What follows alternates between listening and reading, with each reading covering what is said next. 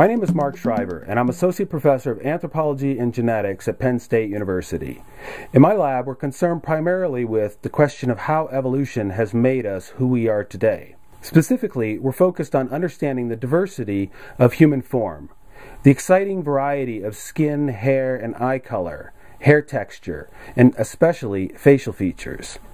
We know that the majority of human genetic variation is distributed within populations, and only a small amount of the total variation is distributed across populations, potentially accounting for the differences between populations. The primary research focus in my lab is this superficial phenotypic diversity. We're asking, how and why did this superficial diversity evolve? How do we find genes that determine traits that vary across human populations? What roles did natural and sexual selection play in determining the pattern of variation we see? And how might we think differently about ourselves and each other when we realize that our differences are literally superficial? Over the past 10 years, my collaborators and I have answered at least some of these questions.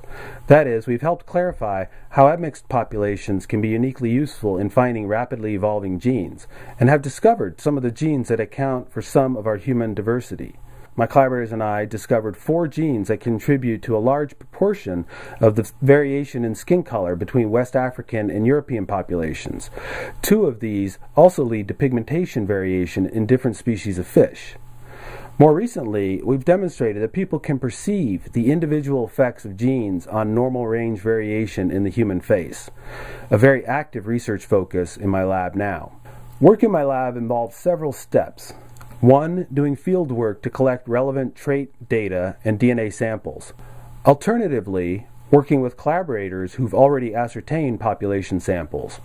Recent field work has included sampling in Island Melanesia, Europe, Rome, Warsaw, Dublin, Paris, and Porto, Brazil, and the Cape Verde Islands. 2. Performing molecular analyses of relevant genetic markers, a process that often involves high-throughput SNP genotyping. 3. Performing statistical analyses and evolutionary interpretations. In addition to these major facets of work in my lab, prospective graduate students can also find exciting opportunities collaborating with the Forensic Science program here at Penn State University. In fact, a major application of my work is molecular photo fitting, that is, predicting the appearance of a person based on DNA, for example, DNA left by a perpetrator at a crime scene.